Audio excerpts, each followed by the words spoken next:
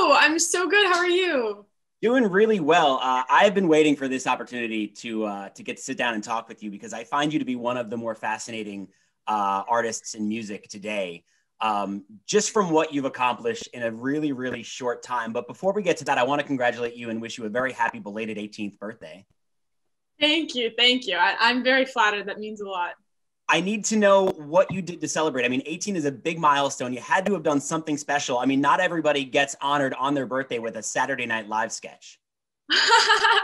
Yeah. That was incredible, and I had no idea that was coming. And obviously, it's such a big honor to be parodied on SNL. I think that's the biggest compliment in the whole world. So that was amazing. But yeah, I went to the beach with my best friend, and we got our tarot cards read. And I tried to buy a lottery ticket because I'm like, okay, that's the one thing you can do when you turn 18. Like, you can't buy alcohol, you can't buy this and that, but you can buy a lottery ticket. And I went to the gas station, and the lady was like, you have to be 21. And I was like, huh? Which I think she was wrong. Like, I think you can be 18, but so I tried that. That was the one like 18-year-old girl thing I tried to do, and I failed. So All right. Well, hey, there's always next time. I do think that some states have changed from 18 to 21. I'm not sure about New York or California, but there okay. are some states that have changed. So that she might have been on the money with that one. Okay. Darn. All right. I'll have to look it up. I'll have to do some research. So you didn't know about SNL. Were you alerted like, hey, turn on SNL tonight? Or were you just watching at home being like, oh my God?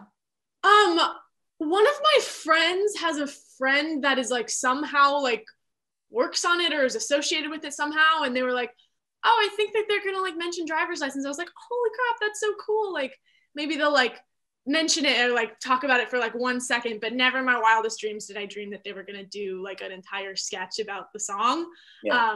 So that was so cool. And one of my favorite things about driver's license is how it affects like so many different people, like men, women, different ages, different backgrounds. Like, everyone's like kind of like felt that universal feeling of heartbreak. And so it was cool that they touched on that in the piece too, about like how like, grown like macho men can like, still listen to that song and be like taken back to like their high school days and, their first heartbreak. So I totally agree. And I get it because the first time I heard the song, I was like, I'm not sure I'm supposed to get this, but I totally do. I totally understand what this girl is singing about. And it's taken off in so many different ways. I'm sure ways that you never even possibly imagined. I think the most fun thing about it, and correct me if I'm wrong, is the constant back and forth on social media. I think that's so good for music. And I'm not going to get into too much detail. I would never pry too much and ask for details.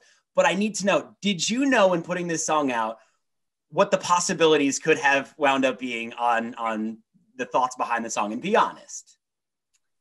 you know I think one of my favorite parts about being a songwriter is how vulnerable you can get in your songwriting. You can just like pour your heart and soul and all of your deepest insecurities into your song. But I think putting it out is a completely separate entity. And I think once you put it out, it's not in your hands anymore. And people are free to interpret it however they want to interpret it and do whatever they want to with it. So I think that's part of the beauty of songwriting. And yeah, I definitely try to just like let it be the people's after I put it out. It's not mine anymore. What a political answer. I love it. That was well done. You say that and I get chills when I hear that, like putting it out and there's nothing you can do anymore. That has to be one of the more frightening yet freeing experiences as an artist, I would assume. Totally, yeah. And this song is like so sad, and like obviously I talk about like lots of my like insecurities in it, and it's so funny how it works out, how like this has been one of the most empowering experiences of my life, like putting out all of my like most raw, like most hurtful emotions like out for people to see and like scrutinize. But for some reason it's been the absolute most empowering moment of my entire life, and I feel really proud of it. I do want to hit on the fun part of driver's license. Having gotten your driver's license, lots of questions coming in about your driver's license specifically. It's something that nobody is usually ever okay with, the photo at the DMV. Are you happy with your driver's license photo? I am actually not happy with my driver's license photo. They took it when I got my permit, and I didn't know that the one that is on your permit is also the one that is on your license. Like, they don't take two photos. And so I like rolled out of bed on the day that I got my permit, and like my part is like all messed up in my hair, and I'm like not wearing a cute outfit. And I didn't also know that you can smile in it. So I look like super serious and sad because I thought it was supposed to be like a mugshot type thing. So I was just like standing there, like really like pouting, and yeah, not happy with it, but that's okay. I got a song out of it. So, can't complain. No, most people can't say that. I don't think anybody can actually say that. You might be the only one. Final thing here. We got to play a game. I play this with all the artists I talk to. Right. Katy Perry, Cardi B, the Jonas Brothers. They've all played the game.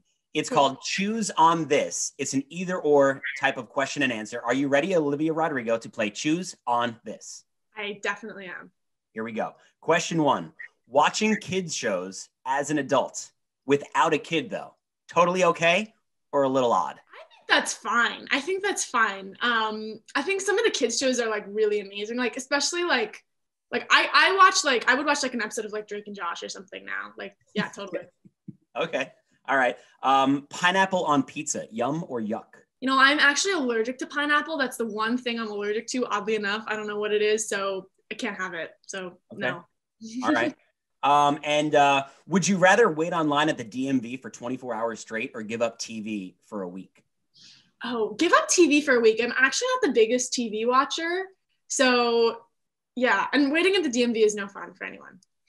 All right, there you go. Olivia, congratulations on all the success. I hope to get to talk to you again soon because I think I'm going to have to with judging the success of driver's license. I think you're really headed for even bigger and brighter things. And so young at 18, I can't wait to watch how the next 18 years go for you.